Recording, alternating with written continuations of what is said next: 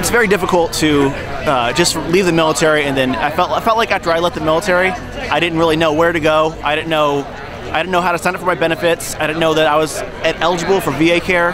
There's no programs in place right now that tell veterans what they're entitled to. So I feel that if a small program like that is created, it would alleviate a lot of stress that veterans face while they leave the military. Well, I come from a family that I needed to go to the military pretty much to pay for my education. You know, I love my family. I'm not trying to put them down. But my parents wasn't fortunate to, you know, give me the things that I needed to go to school. So I'm very grateful for the GI Bill. I'm able to go to school and don't have to worry about bills and stuff like that because the subsidy is enough to pay for my bills. So I'm grateful. I was an infantryman, but when I was deployed, we didn't get shot at. So no combat action even for me. But it's a big difference being a vet, that's for sure. I definitely don't identify with a lot of my other college peers, and that kind of makes it a little bit tough. But at the same time, I'm a lot more excited to learn all these new things because it's nothing like fire and maneuver. Clubs like the clubs that I'm in the Vets at SFSU, we try to help mediate those risks that veterans face just by helping them integrate into society. When I first came here, I transferred from LA and I really didn't know San Francisco or anyone here, so I was grateful for the Veterans Club because a lot of my close friends are veterans.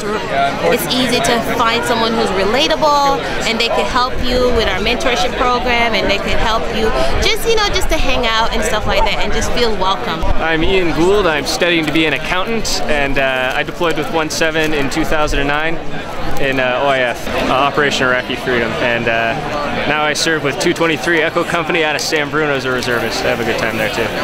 Then as far as the GI Bill, that's made it possible for me to go to college, hands down. I wouldn't be able to go to school and invest in as much time in school as I do now if it wasn't for the GI Bill. I'd be stuck. It'd be a lot slower pace. My name is Katie Williams. I am a senior. I study microbiology, minor in chemistry. I did 6 years in the Navy as a jet mechanic. I did 2 deploy in 2003 and 2005. We were in the Gulf. I was never on land, so I'm still considered OEF and OIF veteran because I was present during Afghanistan and Iraq. My name is James Small, and I'm originally from Sacramento. I deployed twice to Iraq for a 12-month deployment in Tikrit, and then my last time a 15-month deployment in Ramadi. I was infantry.